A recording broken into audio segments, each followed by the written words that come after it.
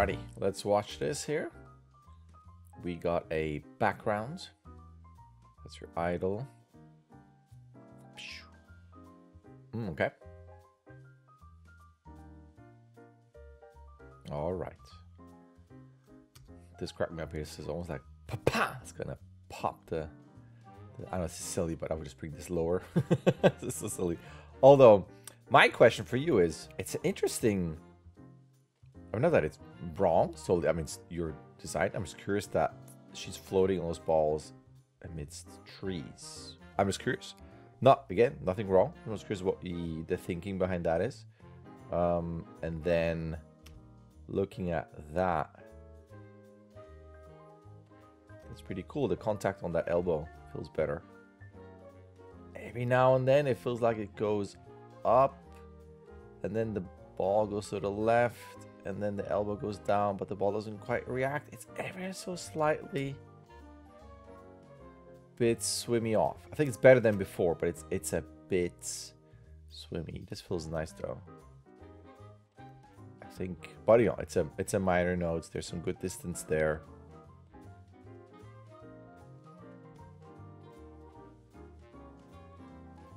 The head to me maybe is a little bit too translatey. So as you rotate that neck forward, the amount of rotation on the neck just feels like it's an IK head translating forward. Again, I'm being extra picky just because my first instinct is like, you know, this is done, it's fine.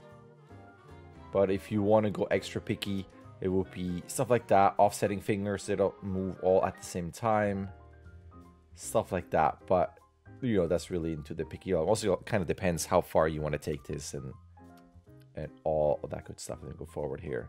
This guy, just like with this one though, I would look at the clipping plane in your camera.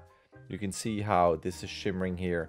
And then as we're moving the camera, you can see this. So you gotta adjust your near and far clipping plane. It seems like in 1.0 on your near. I would say, well, I don't put that too far, then 1,000,000 or something, just be safe. Other than that,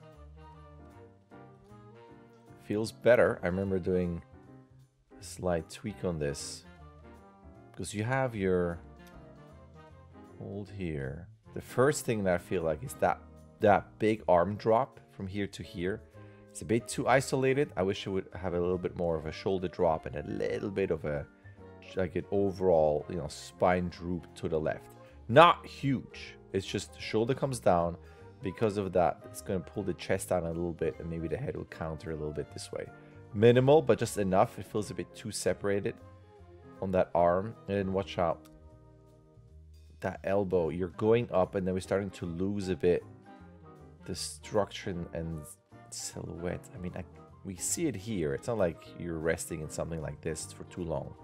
But then we kind of start to lose that arm. So my question to you is, but she's basically moving that arm up with a slight rotation. Could you do something where, I know this is a bigger note, but just seeing this, do you have the freedom? Could you bring that arm out this way in her other shoulder here, and then that arm would be up here? This is super twins. I would do what I just drew there. A massively long foot. But something where we have a bigger twist even in the root, or you know, so you have something where we are not so hidden with that arm that gives us a nicer silhouette. I know she's pushing that ball forward, but she could also have that arm up here. Ball is still here, and then it goes towards the ball like that. Just throwing that out there. It just feels we're a bit too... like it curves from a C to the reverse, but without a twist in it, if that makes sense. Then this feels a bit too... everything is moving all at once, where I will bring, you know, a little bit of slight anticipation before you go, if you have that arm back there. And then it's the arm, shoulder, and then the chest. You know, it would be this, chest, then the root, and then legs. So you're really driving with your arm, meaning that that foot here, at that point, would still be here. And the root would still be here, and then she might be like really pushed. That arm might be further back, so it doesn't feel so... it feels a bit timid through there.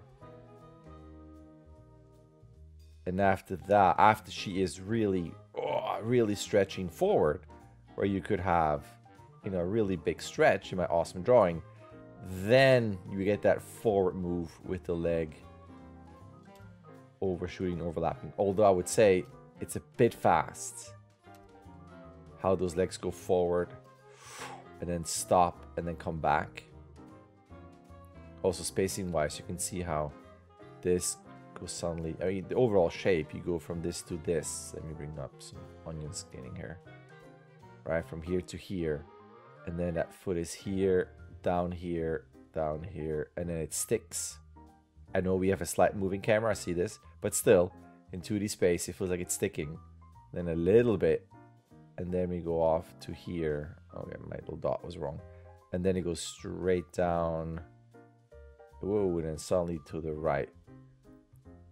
So see this, it's a bit messy, spacing wise, the whole thing. I would work on that, but I might have forgotten your initial turnover where you talked about what you want to do with the character, but just ask yourself how much you can push this in terms of rotations and the overall pose to make this a bit more dynamic, so she doesn't feel, you know, that has a bit of like a lot of angles there where you would think it would still be. This is, but the arm is pulling the character forward, so there's a lot of drag in a nice clean line of action versus all of that that's going on there. And then you have this, and by this I mean the legs shooting forward and going back.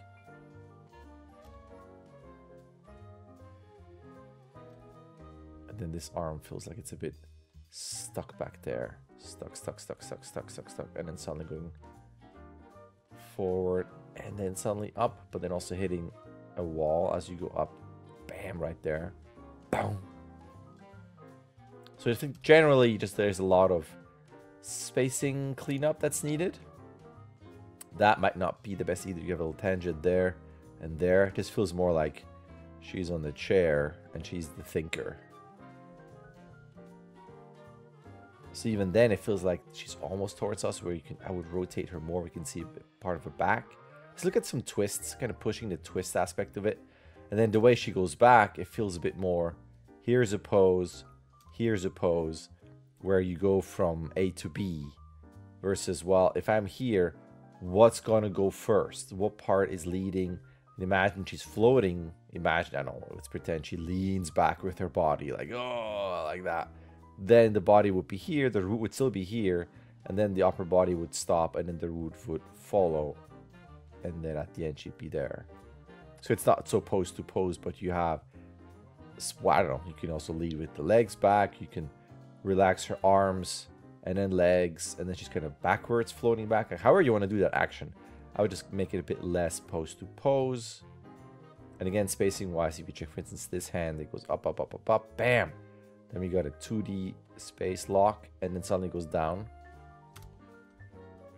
Just a bit messy. Even through here, it feels like we can draw a line here. And she does this, and it's just one constant straight line where she doesn't have any breakup between these sections there. Again, with leads and follows. This from the get-go, watch out. You got a tangent right there with that elbow. And even here, I would separate foot out. Bring that arm a bit higher. That's a new one though. I like the idea here. And then I will probably go, because you're lifting that elbow, it feels like, all right, that's going to be a big smack up here to lead. But then suddenly now we're dragging with that elbow. I would probably go higher, and then here already be in a cleaner silhouette, so it's not so stubby here.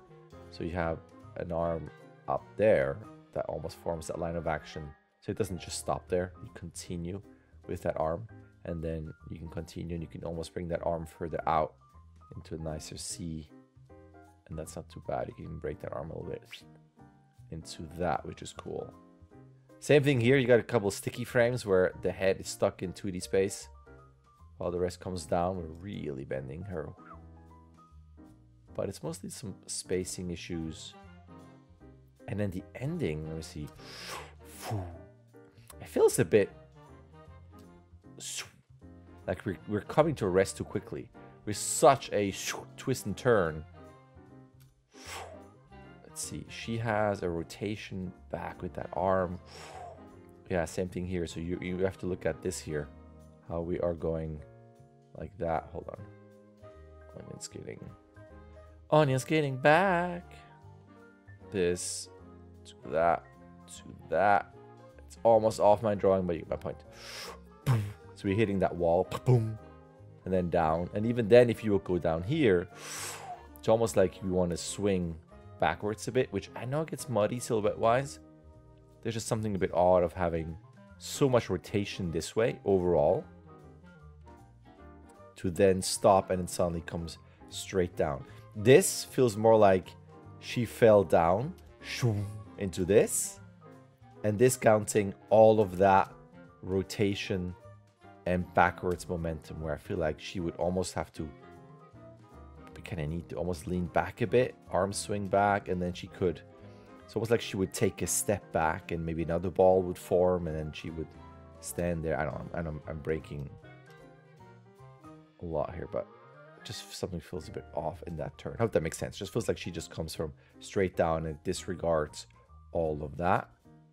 And watch out, there's a bit of an odd sticky with that really rotated back ankle here, which is very straight path here. I would just relax that foot also a bit as she gets back into this. And then the question is, do you want to end it like that, as in we kind of ease in pose to pose and even have a couple of frames of nothing? Or do you want to overshoot a little bit and then relax? Or do you want to just have a bit of a softer ease in over a long period of time with a little slight moving hold and then cut?